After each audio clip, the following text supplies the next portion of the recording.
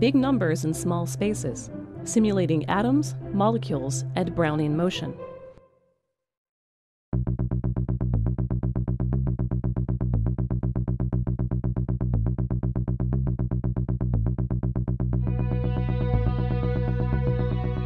How many molecules are in a single drop of water, or a single cell? Let's fly in and find out.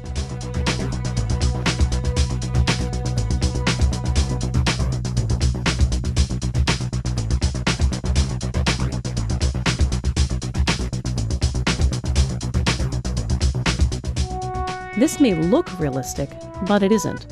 You're only seeing about 1 out of every 1,000 water molecules. Here's how they look at full density. This cube is only 3 nanometers, or 3 billionths of a meter on each side. Its volume was only 27 billionths of a billionth of a billionth of a cubic meter. But the water molecules are so small and packed together so tightly that there are about 900 in this tiny space.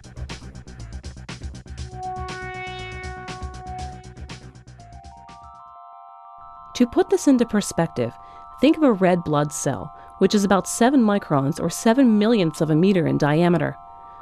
More than 140 red blood cells laid side by side could fit into a single millimeter, and yet the volume of each cell could hold about 3 trillion water molecules.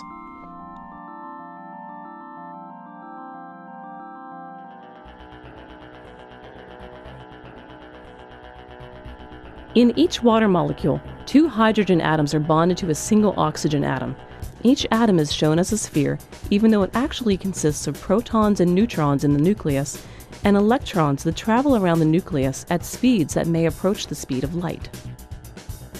The size of each sphere is determined by the atom's van der Waals radius, named after Johannes Diederik van der Waals, winner of the 1910 Nobel Prize in Physics. 2 atoms joined by a covalent bond share electrons and have overlapping van der Waals radii. The bonds themselves are not rigid. Instead, you can think of them as springs that stretch and flex at very high speed. To simulate their motions, we have to take tiny steps through time using Newton's equations of motion, a method called molecular dynamics. Because of the tiny time step, molecular dynamics simulations are very time-consuming, even on supercomputers. As shown here, the time step is usually about 1 femtosecond, or 1 millionth of 1 billionth of a second. The bonds between the atoms are only about 1 angstrom long, or 1/10 of a billionth of a meter, and with very short time steps you can see the atoms moving as if in slow motion.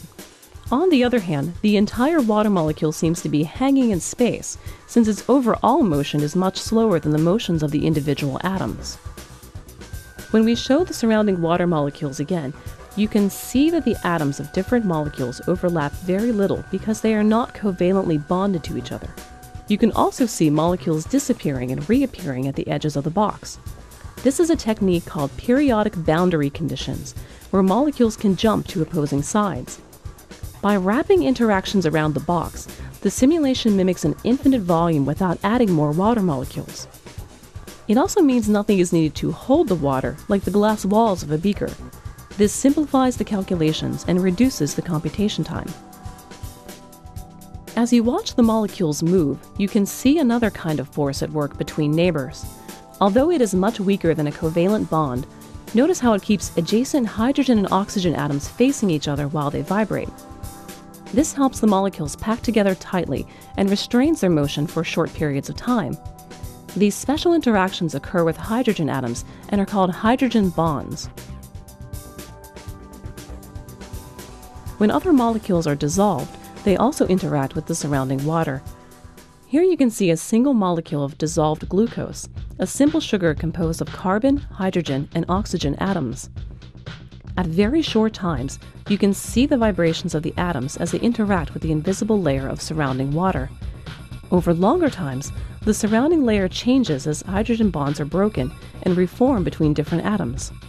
As this occurs, the glucose molecule will change position and will appear to make stepwise movements of different lengths in random directions. You can see this effect as the movie speeds up and the simulation appears to be taking longer time steps. From these periodic snapshots, you can see the net displacement of the glucose molecule as well as faster atomic vibrations.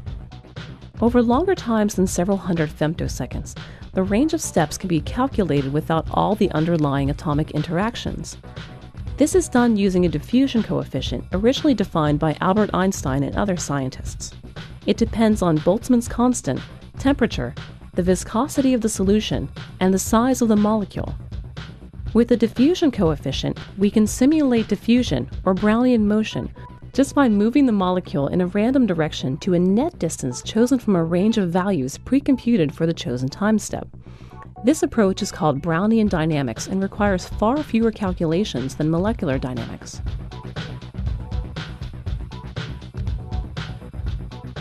To illustrate, in the movie we now replace the molecular dynamics snapshots with a Brownian dynamics simulation. As shown by the growing path, we calculate only a new position for the entire molecule after each time step of 300 femtoseconds. In other words, we no longer have to calculate atomic interactions with the surrounding water in steps of a single femtosecond. The end result is stepwise movements that match snapshots from molecular dynamics. With Brownian dynamics, the time step can be increased and the molecule's steps will lengthen to keep pace. In this example, we increase the time step to a value over 3 million times longer, from 300 femtoseconds to 1 microsecond or 1 millionth of a second. As a result, the steps increase in length to an average value over 1,000 times longer, or about the level that might be used to simulate diffusion in a cell. In this way, we illustrate another important principle of diffusion. The average displacement changes as the square root of a change in time. In other words, if the time step is doubled, the average step length will increase only by the square root of 2, and so on.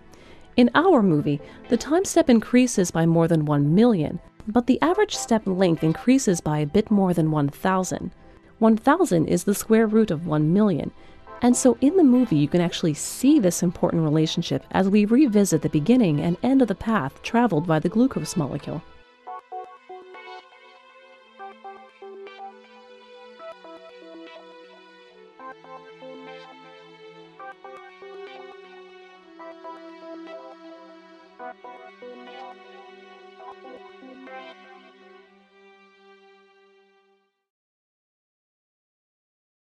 As we return to our lab bench, we see that Brownian dynamics simulations can be carried all the way up to human scales of space and time. For example, millions of glucose molecules can diffuse in a lab beaker from minutes to hours. As molecules encounter surfaces like the beaker, they simply appear to bounce off using a technique called specular reflection, just as light reflects from a mirror. To summarize, molecular dynamics can be used to study molecular structure and function over time and space scales at which interatomic forces are critical, for example in drug design and protein structure prediction. Current supercomputing research is pursuing new ways to simulate more atoms and larger molecules over longer periods of time. On the other hand, Brownian dynamics can be used to simulate diffusion at even longer times relevant to cell biology. Coupling Brownian dynamics to chemical reactions is another area of active research, and these methods can be used to simulate realistic models of cells and tissues.